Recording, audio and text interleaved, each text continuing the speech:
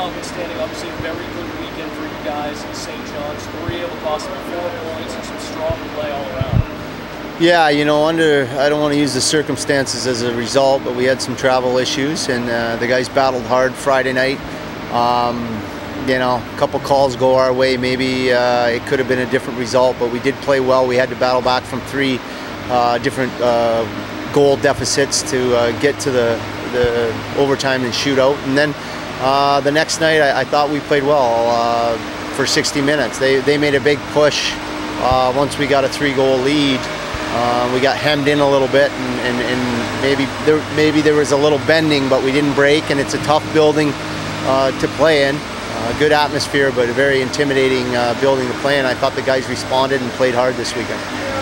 Power play really started to pick up, really brought in some big points in both games for that team. That has to be good. Is there anything that you guys did differently, or is it just, you know, keep it with what you've been working on and finally having it pay off? I think it's a little bit of both. I think we, you know, we made some adjustments, and we just talked about moving the puck and reading off each other, and not so much focusing on a play or two, but reading what they give you or what they don't give you, more importantly. And I think we did a good job of that, and we were much more aggressive and had a shooter's mentality, which we've been preaching. And when we've done it, we've created more chances, and I think you break down coverage when you shoot the puck.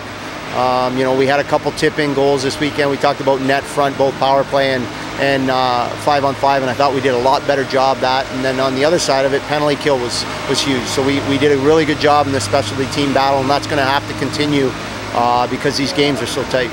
Something that you have to expect is going to happen. It does happen. A 3-3, here it is. First 3-3, all travel games in Rochester, back at home in Atlantic City.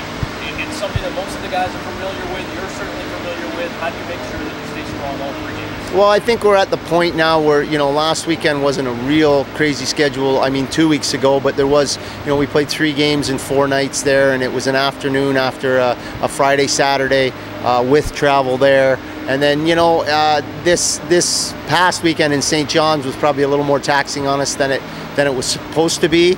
And I think the guys really came together. And I think the road is good. We